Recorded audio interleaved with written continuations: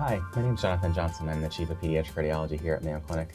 I'm joined today by Dr. Elizabeth Stevens, one of our congenital heart surgeons with a particular interest in neonatal heart surgery. Thanks so much for joining us, Dr. Stevens. Oh, this is great. I'm interested from your perspective as a cardiologist. You've followed these patients for many years, sometimes even since birth or pregnancy. And based on that long-term relationship, what do you recommend for families in terms of questions they should be asking their cardiologist if their child is getting close to an intervention? Yeah. Well, I think the most important thing is the relationship. You should really have that relationship with your cardiologist that you feel like you can ask them anything. And so along those lines, you really want to ask them about their comfort level and about recommending the surgery, weighing the risks and balances, weighing the risks and benefits of the surgery, and then understanding the best timing for the surgery. So it may be that you have a wide time range where you could do the surgery. Maybe it is something that needs to be done sooner rather than later, and trying to balance that with what your family needs and the important things that are going on with everybody else. It's also important to understand surgeons and locations. I think many families may, when I recommend a surgery for their child, they may want me to say a particular surgeon's name. This is who I want to do it, and that's it. And others would like me to bring them data, and we talk about different surgeons, different centers, and what their different expertise levels are, and how that would fit well with the surgery that their child needs. And then lastly, about optimizing them for surgery. So it may be that I need to tweak their medications or somehow change their management a little bit before surgery to really give them the best chance around the time of surgery.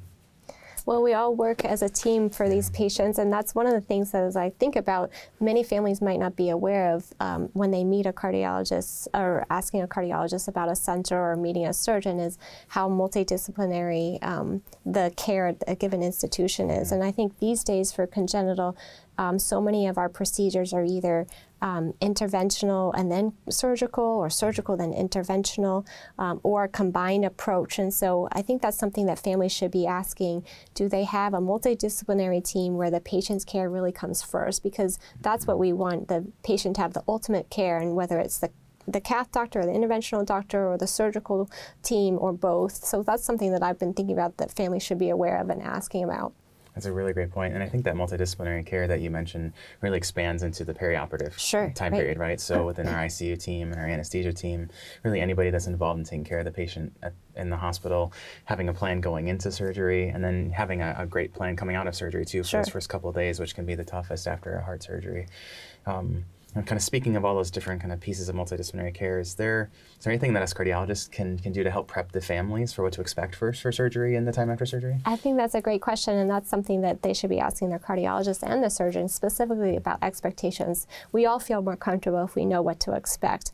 And so from a surgical standpoint, the family should be asking the surgeon what to expect the day of surgery, how long should the procedure be expected to take, and when would the surgeon see the family after the procedure, and then when would the family see the patient, because there is a delay after the procedure is done. And then also, what is the patient going to look like when they first see them? Are they going to be asleep? Are they going to have a breathing tube? So those things can help really prepare the family. And then questions related to hospitalization. How long in the hospital? How long in the ICU? And then the other thing that I think both the cardiologists and surgeons should also counsel the families on is long-term expectations. So some of our patients, they are expected to have one heart surgery. They should be, otherwise the heart function should be normal, and they can be a normal kid, albeit with a scar, in terms of sports and everything else. And then other patients of ours can be expected to have multiple surgeries as part of a series, and their function might not be as good. They might not be the star athlete, but they can do plenty of other things to contribute. So I think both the cardiologist and the surgeon can help inform the family on those topics. That's a great point. Speaking of expectations a little bit, I think we have a lot of families who are asking us, and you can see it widely reported everywhere, about public reporting and transparency and surgical outcomes. I wonder if you can help, what should our parents be understanding or wanting to ask about those kind of things? That's a great question. And just to give some background, what's available online is publicly reported outcomes. It's for a given institution, so it's 4 years of pooled data, and there are operations that are grouped. So I think one of the key parts of this is the family needs to understand how their child fits into that all that data, because the data is adjusted as they can for risk. So your child might be a higher risk or a lower risk within all that data. So I would encourage families to bring that data to the surgeon and the cardiologist and say, this is what I see. How does my child fit into all these numbers? And I think another very important point is that this data was never meant and really can't be used to compare centers, because the case mix is so different between centers and things like that. So it shouldn't be used to compare centers. It can aid a family in kind of understanding what to expect, but really bringing that before the cardiologist or surgeon and asking, how does my child fit into all these numbers? Yeah.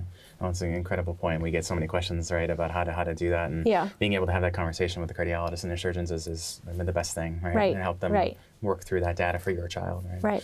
You know, speaking of meeting with the surgeons, I think, you know, and don't take this the wrong way, but you guys are rock stars. Your names are all over the websites and the internet, and people talk about how great and different surgeries that you do. So when families meet you, sometimes it can probably feel a little intimidating, like there's certain things they can't ask, or they have trouble kind of coming up with those questions when they first meet you. Is there any advice you have for families in those situations? I think it can be a little intimidating. I think some of the key points to ask your surgeon is to get a sense of the experience that surgeon has and the institution has of taking care of that type of patient.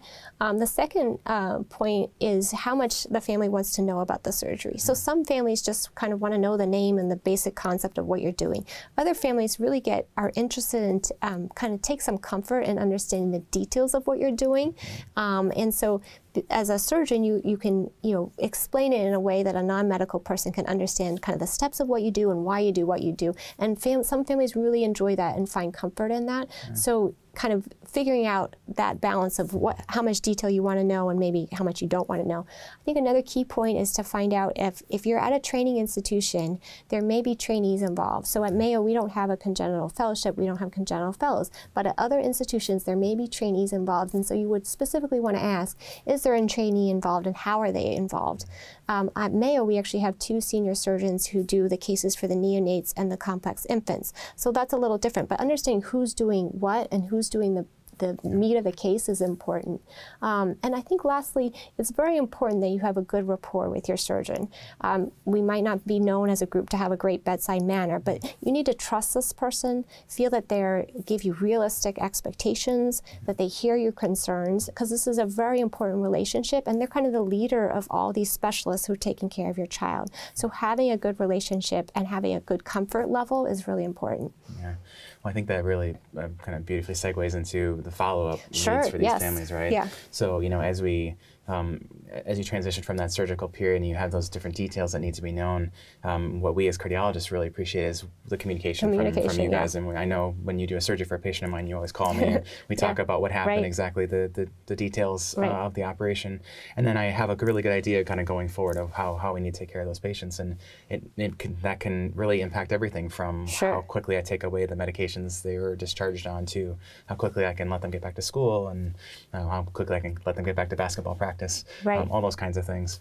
So that communication and that follow-up period is so important. Right. Yeah. Well, thank you so much for joining us today. This was fantastic. This was great. Thank you. And thank you all of us for joining us. And please feel free to reach out if you have any questions at all about your child's heart care or heart surgical needs.